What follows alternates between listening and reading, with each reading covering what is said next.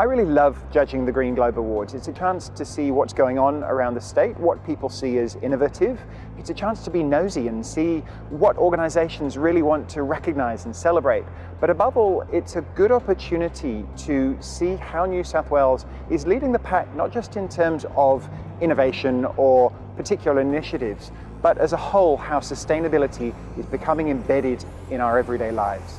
A standout nomination shows us what's different about your work. It's also measured.